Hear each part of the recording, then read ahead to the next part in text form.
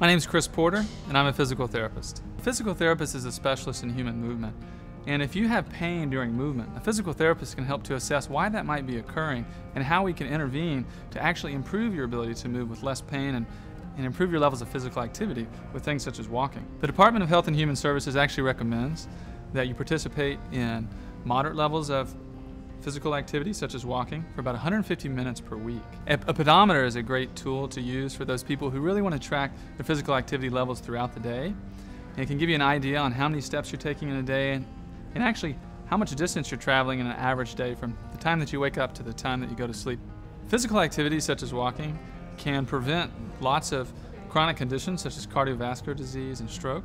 It can also improve things like energy level, decrease stress, and actually improve the quality of your sleep. Several conditions that may limit your ability to walk, such as arthritis of your major joints, such as the hip, the knee, or even in your foot or ankle.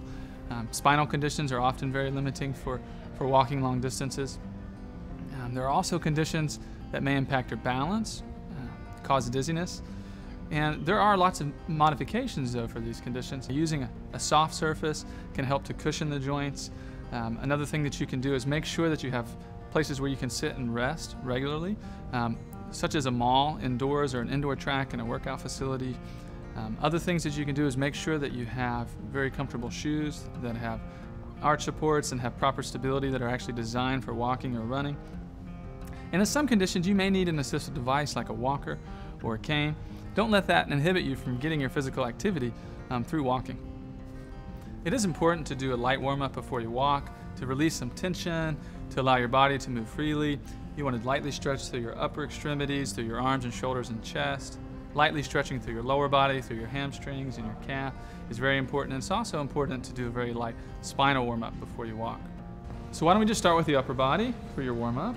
Let's just start with some shoulder circles. Let's do about 3 in reverse. Okay.